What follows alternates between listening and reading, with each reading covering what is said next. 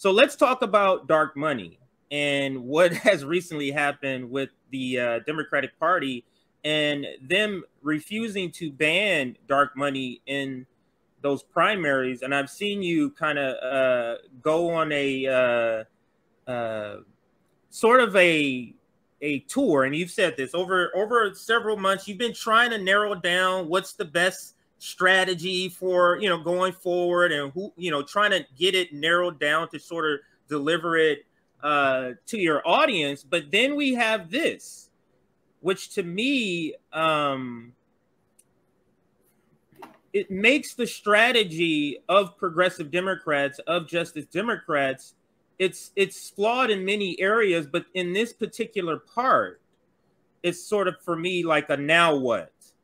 It's like now they've basically thrown down the gauntlet, because the only people that this is going to affect, dark money, is progressives. This is what this is specifically targeted to, because it's not any GOP, it's not any, Republicans. This is to target progressives, like what happened with Nina Turner. So it always comes back to me, and this was the first question that came to me, Bree, when the news about dark money in the Democratic committee, whatever the committee is called.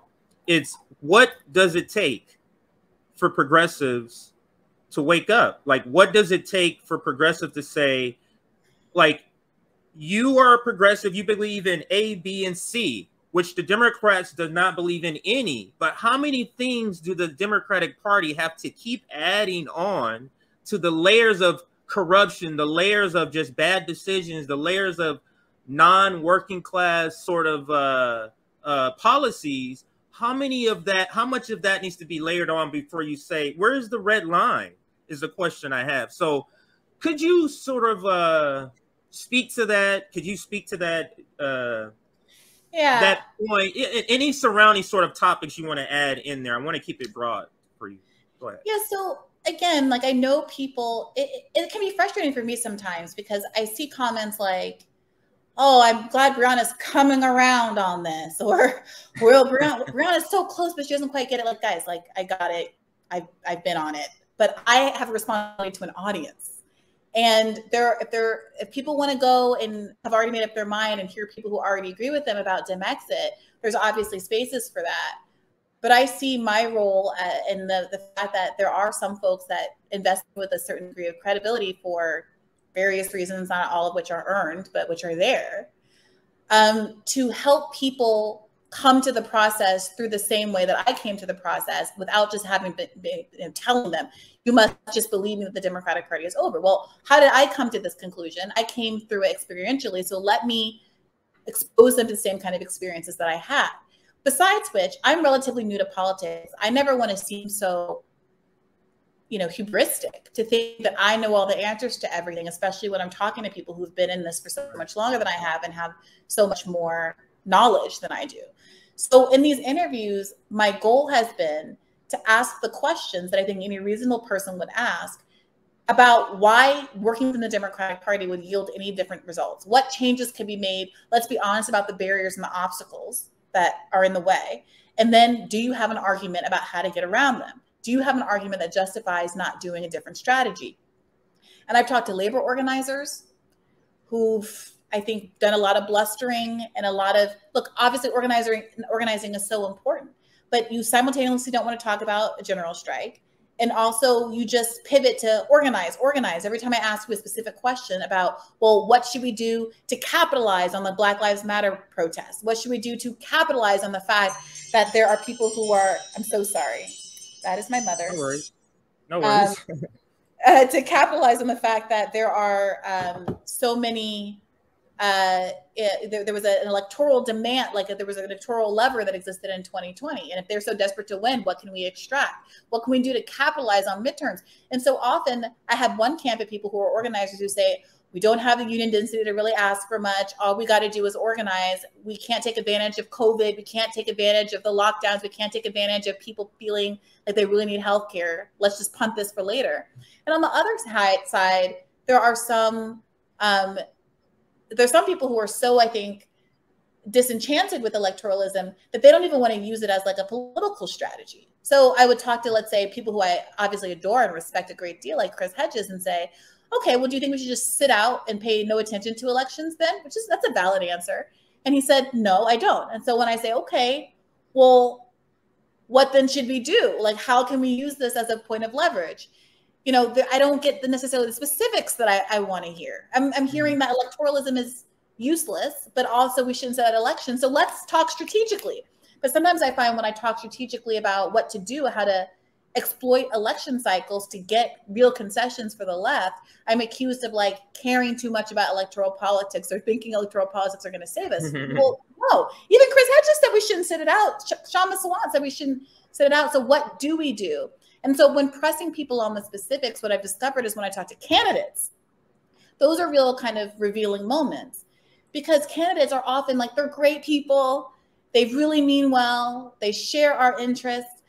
But there's been a few that have come through the show. You know, one dropped out of a race after talking to me on the show and to the people on call-in because she was having a hard time kind of justifying participating and giving so much of herself and her personal money, which she didn't have a lot of, to this situation where the party was aligned against her, where she was getting knocked by the Democrats. Yes.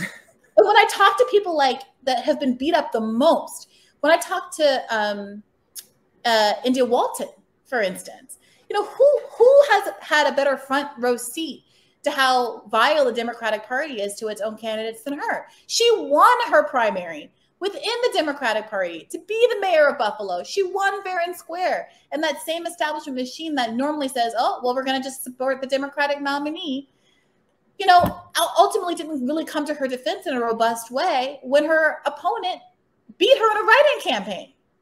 A write-in campaign still managed to knock her out.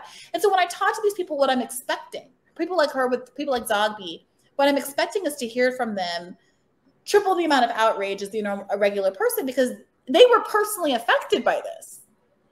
And when I see that they don't seem to be as angry as we are, or at least they don't seem to be as willing to call out the people who allied against them within the party as we are, what it feels like is that they're making a decision. And this is not, you know, personal. I adore India, I adore all of these people, but what it feels like as a voter, as an organizer, as an outsider, as a worker, is that they're choosing to still protect the Democratic Party establishment rather than to give voice to the obvious thing that we can all see, which is that the Democratic Party stabbed them in the back. And they think they can occupy this neutral position of, you know, yes, well, you know, it just doesn't gel for people. And I try to explain it to them because I want them to see that people could still have confidence in their ability to actually do adversarial politics and be useful, even participating in electoralism. Ralph Nader was useful. You know, outsider third-party campaigns are useful. But there is this perception, and you heard this in the Zogby interview, that if you want to do anything other than running within the Democratic Party, you're giving up. You're not fighting. And there's this characterization of it as an action, which I think is really disrespectful to the people who are in fact very active. They just see that doing the same old thing over and over again within the Democratic Party is doomed to fail. And that is the most inactive, stagnant thing you can do. That's why I'm glad he pushed back, because that's a point in the interview I saw and I thought it was a highlight. Because they always assume, and I get this all the time, and this is the people who claim that we're nihilists. And this is one thing what you're doing is very valuable. I don't know why people don't understand it. To me, it's very clear. I definitely understand what you're trying to do. Because what you did a good job formulating our arguments to them in a way they never hear before. Because a lot of them, I have noticed, pretend they don't understand our strategy. And these same people, I'm not going to say names, but Schroeder and Do Your Interview comes up to mind, where they say, oh, these people don't got a plan. They're nihilists. If you're not supporting Democrats, then what? I'm like, how many times have we laid out our theory of change? I've been very clear, and I think, and I got evidence to back this up, I think a large constituents of the working class that give validity to this two-party duopoly hurts our movement. I think I heard you like kind of illustrate this in your interviews as well, and they don't even understand this point. Because by you giving legitimacy to their system, you strip our worker leverage away. Because what I want a third party where we can get at least 15 to 20%. Because scientific socialism has taught us, and revolutions has taught us, revolution is not waged by 70% of the population. You need 15 to 20%, and then you got only 3%. Yeah, there's a lot of people that say even less. I will argue personally. I think maybe I would personally, especially right now, I probably personally put at 15%. I think we need 50%. But I think we get like 15%, probably even less than that. Then you defeat the 30% who won't move. Then the rest are people who just want to live life. They see stuff get shut down. Then they're like, man, come on, just give them healthcare already. All right, I'm joining their side because they're just. And that's the third party movement trying to do. You get 5%, you get federal funding. You get 15%, you get on the debate stage. They never bring this up. So I get frustrated, and I'm glad you bring this stuff up to them because I never hear them even have to address these basic points. They don't even seem to understand. That's my rant. CJ Bree, do you want to take it from there? Yeah, I actually have something for Bree. It's along the lines of the point that she was making. It's a clip from the interview you did with Kashama, and I'm gonna have Kashama in a joint interview with Kashama and Dr. Jill Stein soon. So I'll announce that soon. But this. Well, let me play the video or the clip, and then I'll ask the question at the end. There absolutely should be a progressive challenger from the left in a militant campaign. I absolutely don't think it should be from the Democratic Party. And I do want to address the specific names that you brought up. But before doing that, I want to say it's much more about the strategy, the political strategy that we as working people use to bring a real challenge to the Democratic and Republican candidates. And the starting point, the ABCs of that strategy are you don't run as a Democrat. Because look at what they did to Bernie Sanders. Every Tom, Dick, and Harry of progressive Democrats supported Bernie in 2020. They were, when I went to the Tacoma Dome to speak at Bernie's rally, they were all there with me. I know these people. They don't support Bernie's politics, but they were there because it was so easy. There was nothing at stake to get on the Bernie bandwagon at that time and yet then go ahead and support Biden once Bernie was crushed, because we all knew that was going to happen. The Democratic Party elite were going to use some trick or another to get Bernie off the books. And then you got James Clyburn, you got South Carolina, and lo and behold, it happened. We didn't know exactly how it would happen, but we knew it would happen. So the first obligation we have as people on the left, if we are serious organizers, if we have any loyalty to the working class, is to first be crystal clear about that. Whether it makes you popular or not, be crystal clear. The Democratic Party is not the way to go. And I don't want to hear, these things that people come up with on the left where they'll say, well, it's the ballot line, it's a technicality. No, this is no technicality. This is, if you don't run as an independent, you are not taking on the fight that needs to be taken on, which is to present an independent fight back. And if you don't, Bernie was the strongest expression so far of the burning desires that working people have. And I have a lot of appreciation for Bernie, but look what happened. It went nowhere. And that's the point, or what I want to ask, or to set up the question is,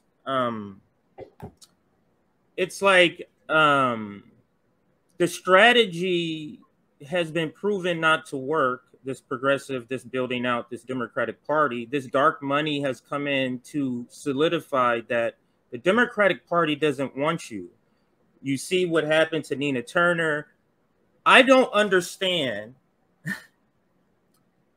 What I don't understand from the professional managerial class who have these degrees is how are you this intelligent, but you can't see that you're trying to squeeze a square peg in a round hole.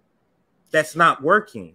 And they keep adding, they keep, now they're changing the hole from a square or a circle to a hexagon. It's like they're making it even worse. So it's like, it begins to get to a point, Bree, where it's now for me, it's like now I'm beginning to get to the point where it almost feels like you're working against the working class because you're willing to hang on to a strategy.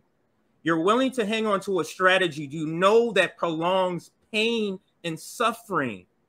You're going to be fine, professional managerial class, but the people who are at the bottom are not.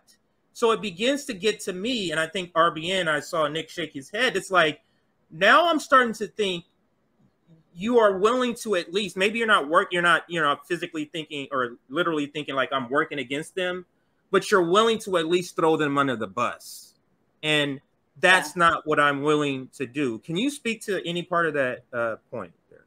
Yeah. So literally this, for all of the weird tweet storm that happened around the Chomsky interview, this was literally the central point that I was trying to get across from him. This is the question I kept asking him over and over again for an hour with no response.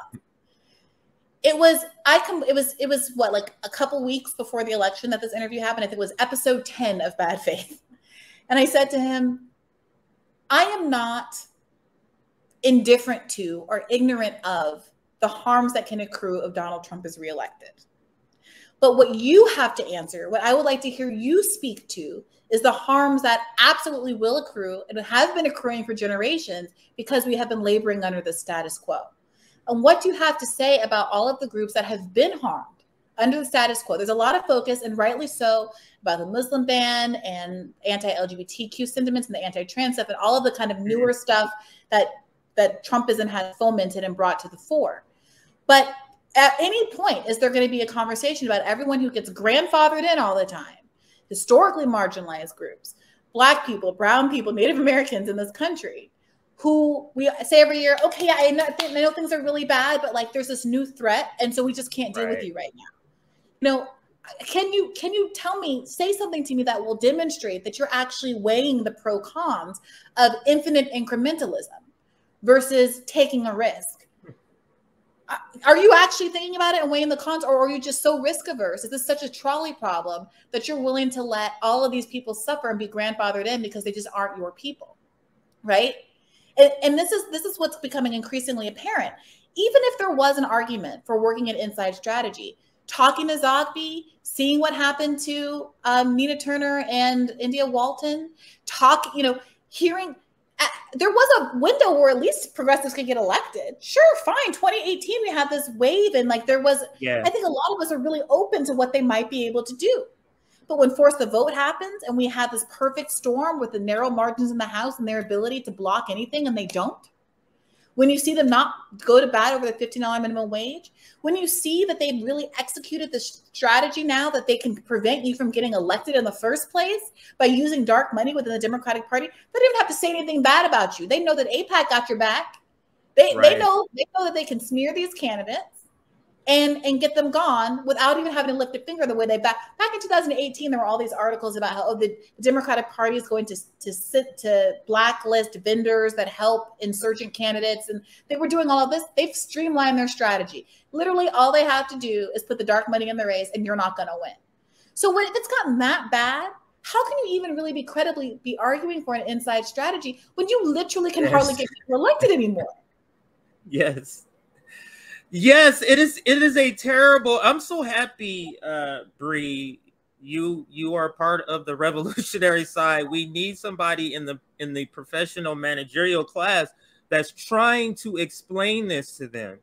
So let me go to this clip. Now, we've had Professor Catherine Liu on. She's a professor at UCI here in Irvine. That's not too far from me. And we discussed her book, The Case Against the Professional Managerial Class. So because it speaks to the same point that we're talking here. Let me play this part, and then we can further this conversation. That's where I'll stop it there. Our interests, PMC's interests, are not aligned with workers' interests. Can you explain what you mean by that, or can you go into more detail about that particular part? So, even when they're progressives and they say like, oh, we want just social justice and we want equality, they don't really, the PMC as a class generally has a really hard time dealing with like workers' interests and workers' struggles. And they don't really see themselves as workers or people who can be organized because they identify with the values of the managers and the capitalists. So it's all about extracting efficiency and labor from laborers. So maybe I'm going to pause it there because maybe it's about extracting labor and efficiency, and doing anything outside of an institution or electoralism. It's just too much work. It's not as efficient for the PMC or for the professional managerial class. Now, I'm going to finish the clip and then allow, but I needed to insert there because there's more I got to insert at the end. And then I'll allow you to kind of speak to all of it, Bree. Hang on. So, like saying shut up and just go vote. Just, oh yeah, that's like an incredible thing. And I think all the culture war things are about that. You know, like it's all about cultural consumption, lifestyle practices. This is a lot about what my book is about, right? Because it's really hard. If Americans have a hard time focusing on what it is to be a worker, it's because of this class. All of our ideological content is about like empowering ourselves through consumption habits. Like, oh, I want to go green. I have solar panels. I do this. I do that. It's all people who are really wealthy can make those choices, who appear progressive. But what it is to be a worker, what it is to have a working day, how that working day is governed, all of these nitty gritty issues, these are workers' issues. And what our benefits are, what our healthcare is. You guys just did that whole thing on healthcare. Do you know the single most important thing right now for the American worker, women, I don't care what, what race you are, is Medicare for all. Why was that such a hard issue for people to wrap their heads around in 2016 and in 2020? So I think Catherine Liu, who was great, and we're going to have her back on sometime soon, but what she's basically saying here is that the professional managerial class interests don't necessarily align with working class. And this is the reason why here at RBN, we vigorously call out people who keep trying to sheep herd the working class back to this party that is not there to help us.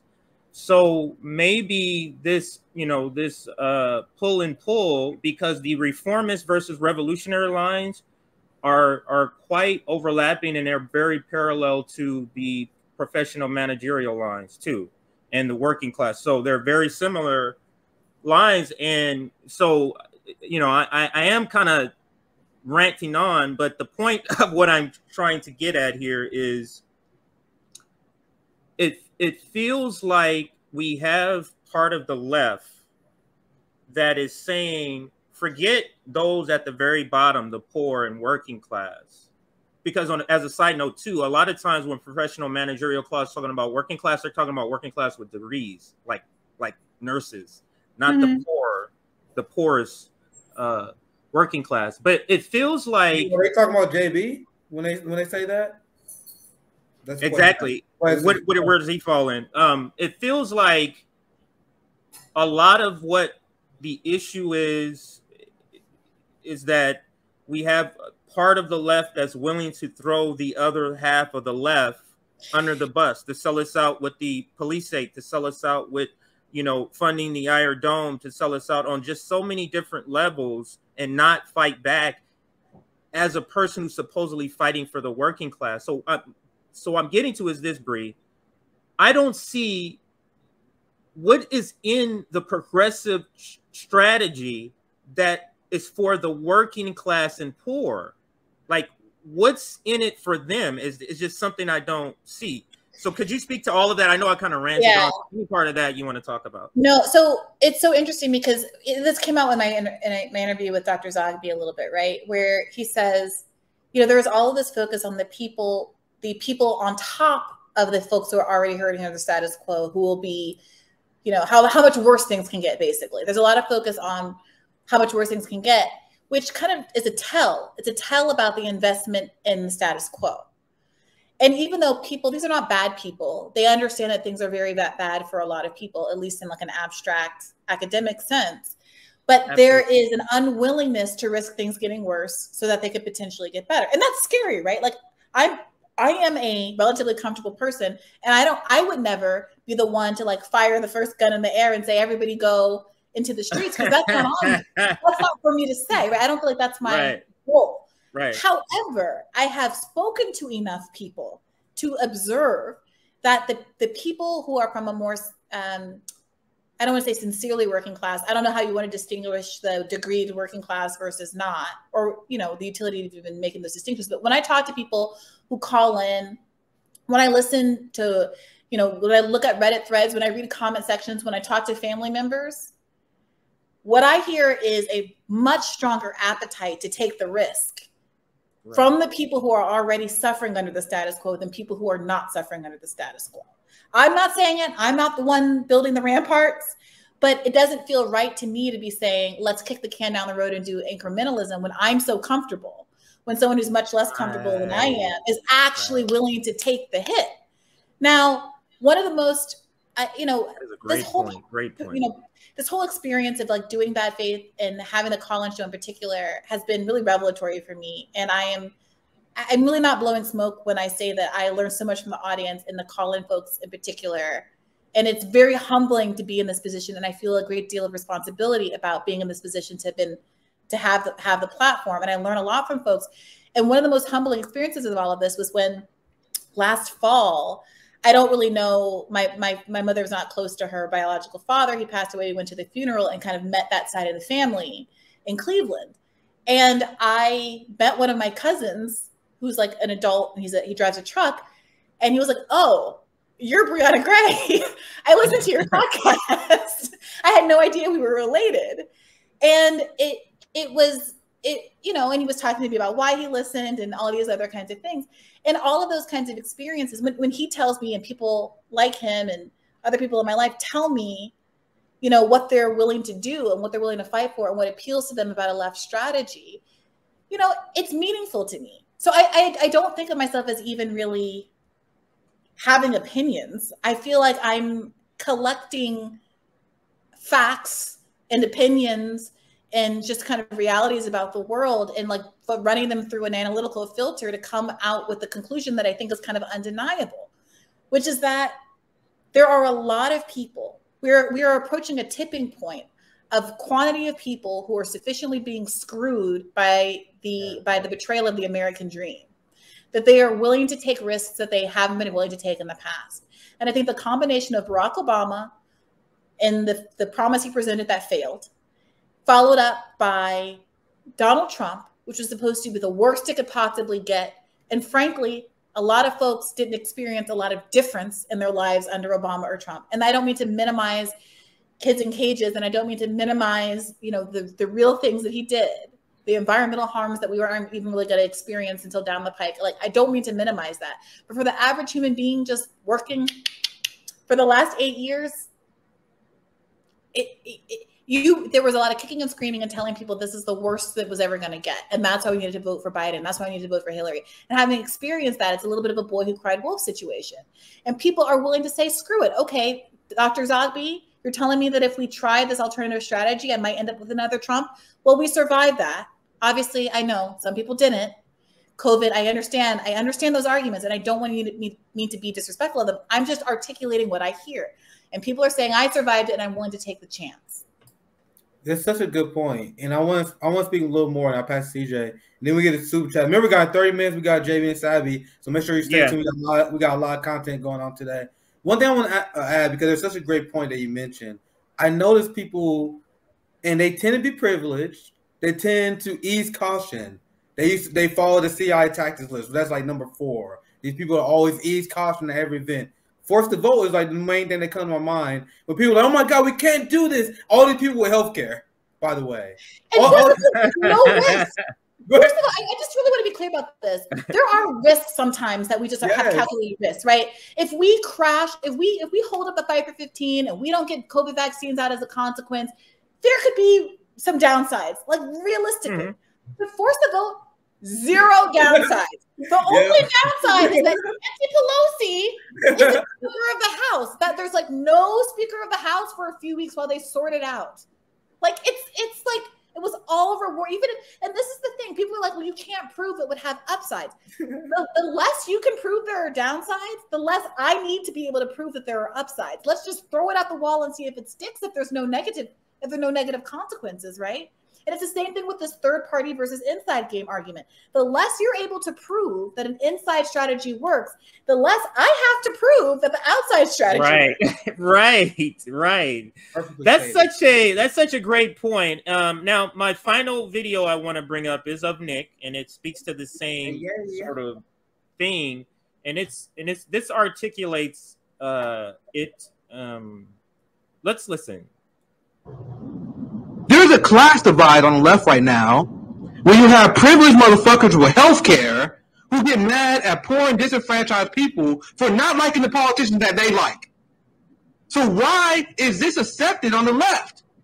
People wonder why I'm going off on the Western left. This is why. This is why. There is no solidarity in this movement. So these privileged people, they see people get left behind. So if you don't support Medicare for all, how many people are going to die because of that?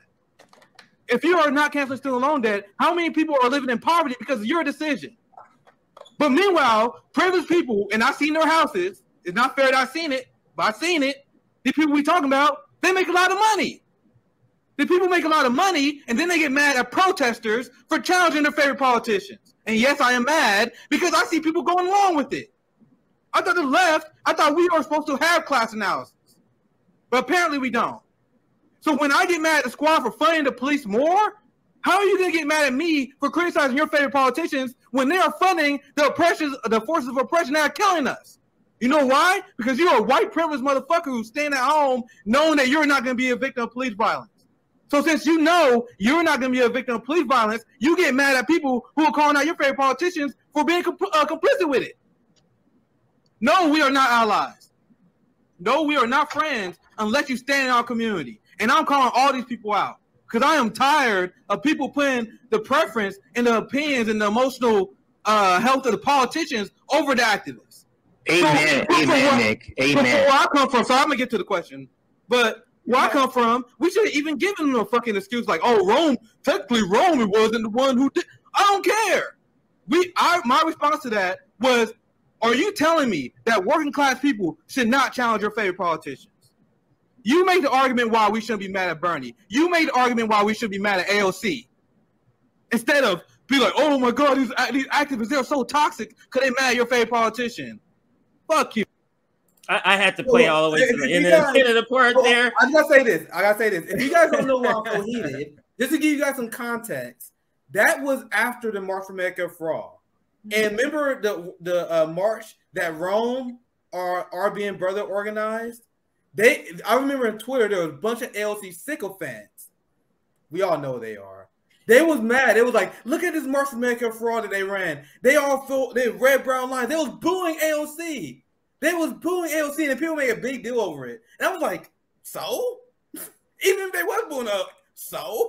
Why are you guys protecting the politician over the activist? That's why I was heated. Just so you guys know, because they was upset with my brother. No, I played it because I feel like reformists and some people in the professional managerial class, like you said, academically, they understand people are suffering, but they need to see and hear. And in that clip, you can see and hear the frustration in Nick's voice with like, you really like, we're giving voice to really people who are dying at the hands of the police state. I personally know people shot by the police and killed. And you're mad because you like the politician who works for us and who has a nice pension, who has health care. Like, is this even a serious thing? So could you sort of speak to that? Because you were sort of wrapped up in all of this, forced to vote, back and forth kind of thing too. So could you speak to that, please? Yeah, look, I feel very strongly that it is not my place, and it definitely isn't a politician's place to try to tone police like the righteous anger of people who are being very affected by our deeply unequal society. I, am frustrated sometimes when people look. No one's perfect, and there's a critique for everybody. But yeah. I really think people misunderstand why it's necessary to have folks that have different kinds of tones across the left.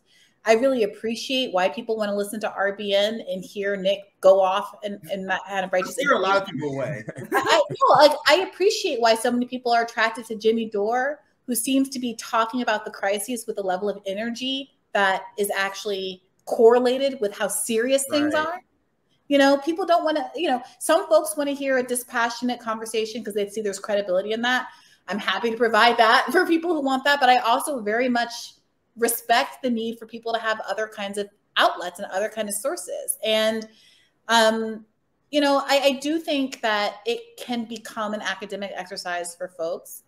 You know, I see myself as being in a privileged position, but I'm also kind of a first generation of a person in that privileged position. And, you know, I hear my mother talking about how frustrating it is. You know, my family is very young because my grandmother had my mom when she was 17. And so my grandmother's a relatively young woman.